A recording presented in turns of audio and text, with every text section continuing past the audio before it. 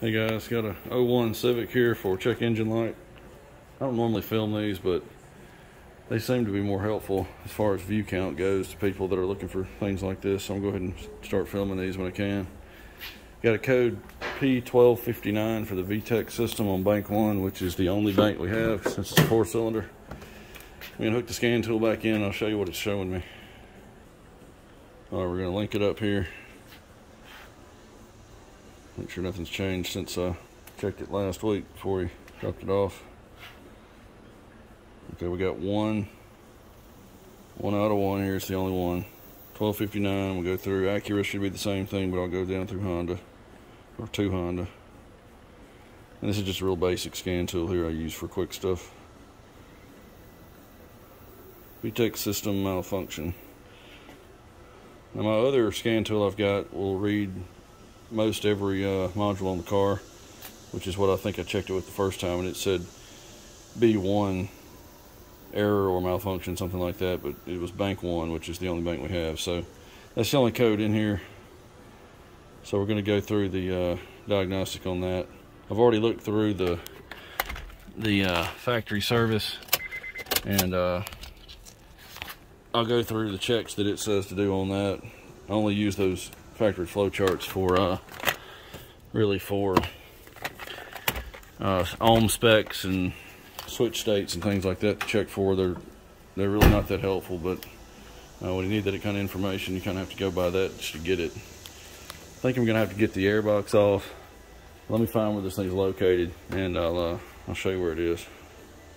Okay, if you can see down in here, that's the Vtec Solenoid with that blue wire. Well, it's a blue jacket on a wire. That's the actual oil control valve or solenoid there. And then there's a pressure switch mounted into the body of that spool valve as well. So once the engine gets to a certain RPM, I think it's 4,000 on this car, then that solenoid there gets energized, and then the pressure switch will actually open. It's in a closed state normally, so there should be continuity through the pressure switch now. And once the valve opens and oil pressure is applied to the rocker assembly, that switch will open, and the car will know that the car went into VTEC mode. So either the pressure switch is bad, or the actual solenoid valve is not operating. And that's really the only two ways a computer can actually set a code for this. And he said it had an oil leak, and you can see right there it's nice and clean and wet. And these are bad about leaking at the gasket where it bolts to the head, so that's probably going to take care of all of this. Let me get the air cleaner off if I have to. I don't think I can do these checks with it in the way. Okay, I'm down to the valve. I just took this part of the air box off. This piece here. This mounts into the car like this. I started to take the entire assembly out, but that's that 10mm there and that one right there, and a couple other hoses and things may have had to come off, so I didn't have to take the whole thing out. So what we got to get to right now is this connector right here for the pressure switch, and that connector right back there. You can see that right back in there, right there, for the solenoid. Need to unplug that, make sure I have continuity through the solenoid. I think the spec was 13 to 40 ohms. And that's probably a tolerance for temperature, and the engine is fairly cool. I just pulled it inside. It shouldn't be very warm. But this right here is supposed to have, I believe, battery voltage on the pressure switch, and since it's closed, there should be 12 volts on either side relative to battery ground. And then I should be able to check with this unplugged, check from the end of that connector into this connector right here. Get some more light on that. I can get to the end of that connector, unplug it, and then check from there through the coil of the solenoid. I should get to 13 to 40 ohms. So I'm going to unplug both of these, make sure we got those in spec. If not, we're going to replace it, which I think we need to go ahead and replace it anyway for the oil leak. I wouldn't want to pull it off there and just replace the gasket. So you got 200,000 miles on it. Okay, normally an ohm check is not really the best way to test a circuit. It needs to be loaded, but if there's an open circuit through the coil, then that's a good test. I mean, it's got to have a complete circuit or it's never going to work. So I'm going to put this this end over here, one on battery ground, or I could use the cylinder head most likely, but I'm going to go to battery to see if I can get continuity that way. Actually, I need to get an alligator clip. I'll be right back. Okay, I've got my negative lead. It doesn't really matter which lead for an ohm check, but I've got that on the negative post. I'm going to check here on the cable, make sure I got a good ground. I got 0.2 ohms, which is essentially like if I shorted my two leads together, I'd get basically the same thing. So I've got a good connection through here. So I'm going to check continuity through. This is the terminal coming off or towards the coil. So I've got 16 ohms through the coil.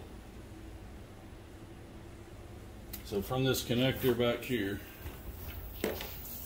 from the connector going straight to the Vtec Solenoid, it's unplugged. You can see it's running down to the solenoid right there where my thumb is. That's 16 ohms, so that thing should be good. It may just be the pressure switch, and it may just be that it's got so much oil in it that it can't make contact. But we go down there and check the oil switch, pressure switch. Okay, so I need to put my other test lead on now. So I've got both of the leads here. I'm going to go inside the connector on the actual pressure switch. So I'm basically right down here. I'm going into the pressure switch to check continuity across those terminals. I should have a dead short with the VTEC system off, like right now. Let's see what we get.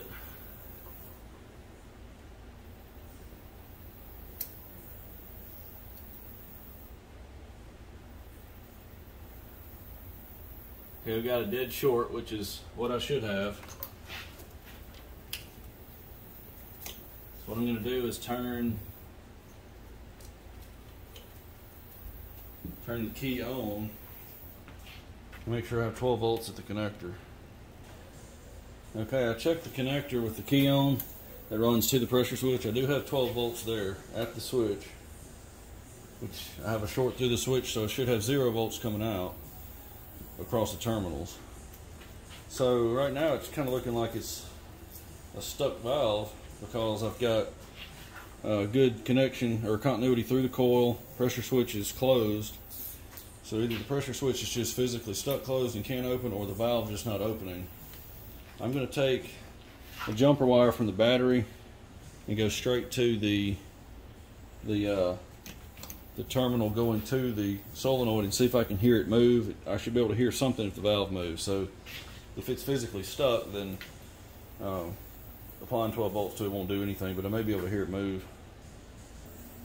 Okay, I've set my meter to amps, and I've got the lead coming out as amps, coming off the positive terminal of the battery,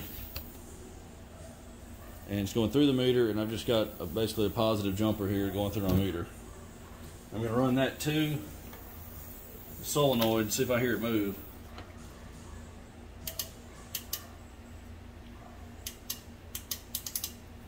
Alright, I do hear it move. I don't know if you can hear that or not. Try to get you down in here to it.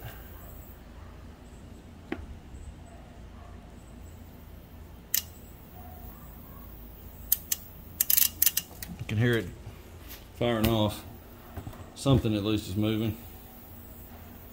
Okay, at this point it's either an intermittent problem or the pressure switch. If the valve is actually moving, the pressure switch is physically stuck. The only way the computer can diagnose this issue is if the pressure switch doesn't change state and the line going to the solenoid is open. Right now it's not, so probably going to clear the code and go drive it, see if I can get it to come back on. I may even do it in park. At that point, we'll just have to replace the valve assembly for that oil leak anyway, so I think we're just going to have to replace it, looks like. I'm going to clear the code out and go drive it. Okay, one other thing I forgot to mention was, and I just checked it myself, is the oil cannot be low, because if the oil's low, you'll never build up enough oil pressure at the top of the engine. So we've got, get it focused here, not even on the stick.